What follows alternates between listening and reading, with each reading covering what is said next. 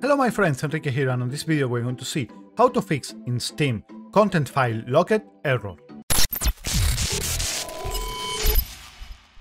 This error comes mostly from updating different games. Let's say that Steam cannot access the files needed to make the update, and this can happen because of problems with permissions in Windows and Steam. Let's take a look at the different ways how you can fix this. The first fix that we're going to do is to reset Winsock, and for that you want to type into the search bar, type cmd, and here you're going to see the command prompt, right click on it and click in Run as Administrator. And once it's open you want to type this command. I'm also going to put the command in the description down below, so if you want to check it right there, and type enter.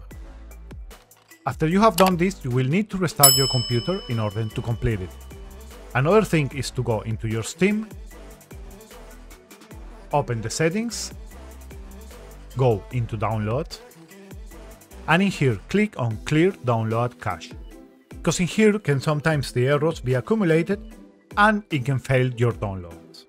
Now you can perform a disk scan, and for that you want to open again the command prompt as administrator, and now you want to type this command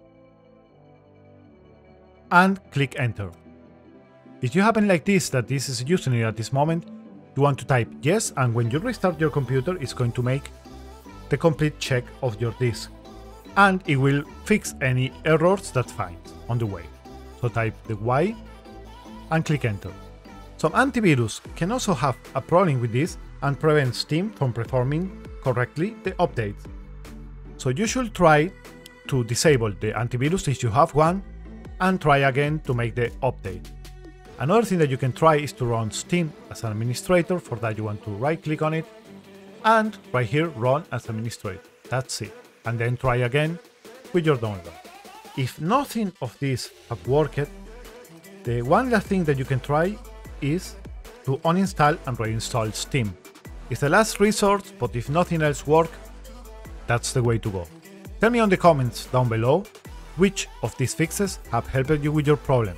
And if you enjoyed the video and you find it useful, drop a like, and a subscriber is always more than welcome. Thanks for watching my friends, and like always, see you on the next time. Bye bye.